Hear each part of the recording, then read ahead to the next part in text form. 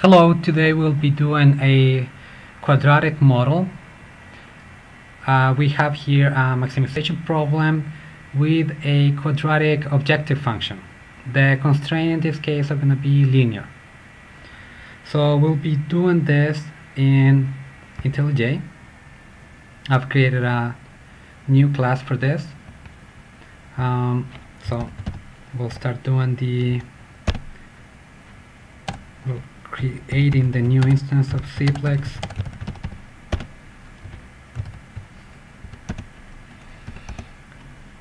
There's an exception. I'll add it to the signature. Okay, let's define the variables. There are three variables. All three of them are non-negative, and just one has an upper bound. So I'll add a variable x1 equal to CPLEX.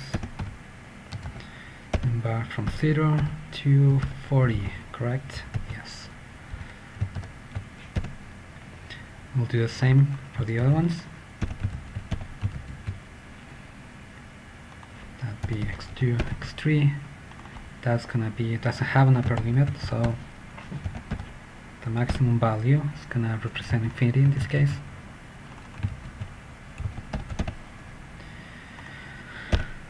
Okay. Let's define the objective function.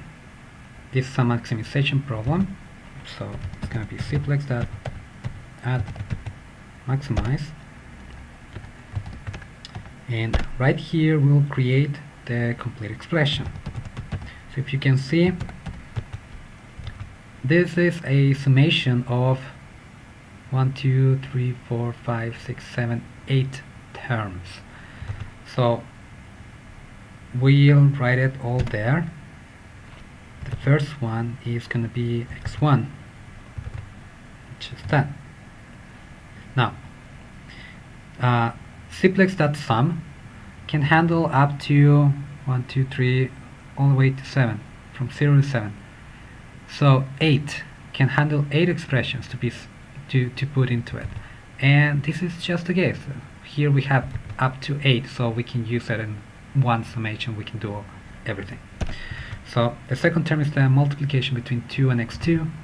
So CPLEX.product to x2, then a CPLEX.product, that's 3 and x3, 3 x3. Now we have minus 16.5 and then x1 square. That's going to be x1 by x1. So we write that twice. Minus 16.5 x1 x1. So that's x1 square. Okay. Now 11 x2 square minus 11 x2 again. CPLEX.product minus 0.5 minus 5.5 comma x3 and the final two is 6 x1 x2, 6 x1 x2, and CPLEX.product 11.5 x2 x3. Alright, that was it. That's the objective. And very quickly we can add these two constraints. Remember, we already added this one at the very beginning. So that'd be CPLEX.add less than equal. So again, the summation of 3 terms. The first one, CPLEX.sum. So the first one is the product between minus 1 and x1. Minus 1 and x1. And then it's just the summation in x2 and x3. x2, x3. That's less than equal than 20. Correct? Yes.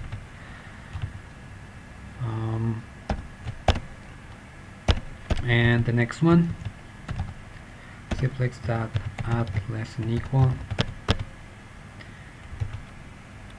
Okay, CPLEX dot sum x1, CPLEX dot product minus 1 x2, correct, minus 3 x2 plus x3, that's less than equal than 30. 30 there.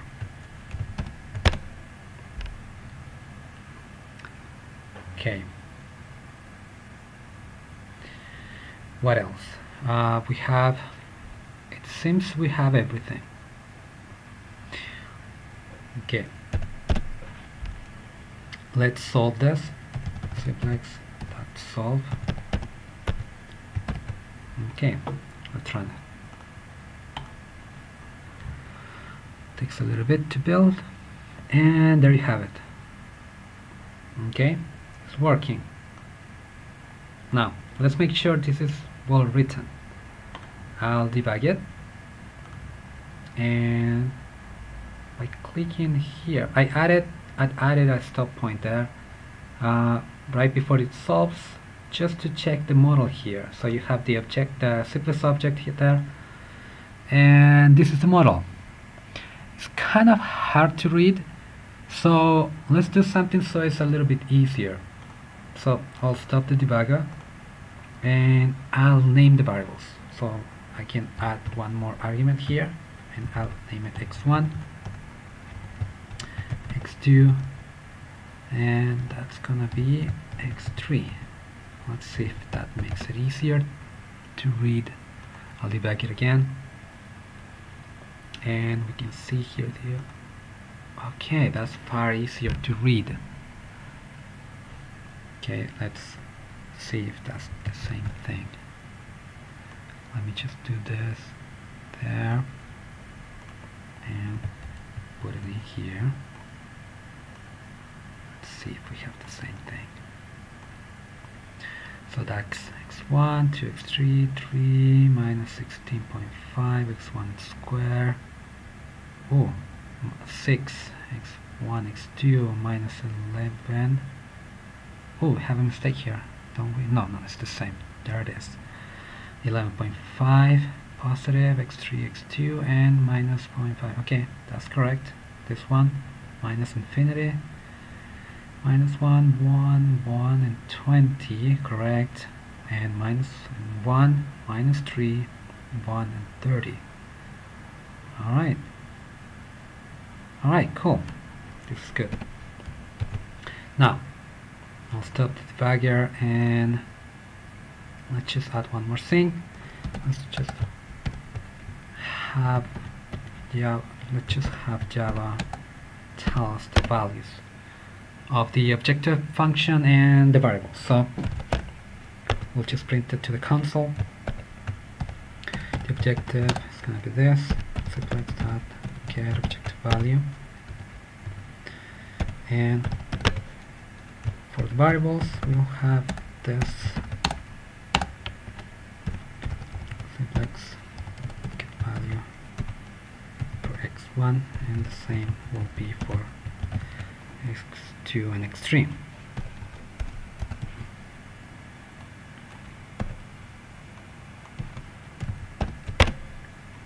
And just in case if it doesn't solve, though it does, we already saw it, but it's always safe to write this.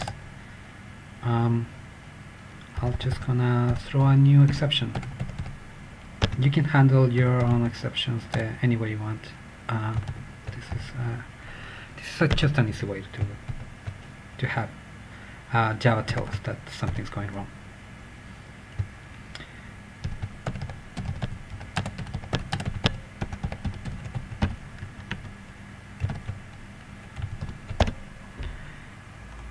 Okay, it looks good. Let's run it. That's it. There we have the objective and the value of the three variables. Okay, this is all I had prepared for today. Thank you.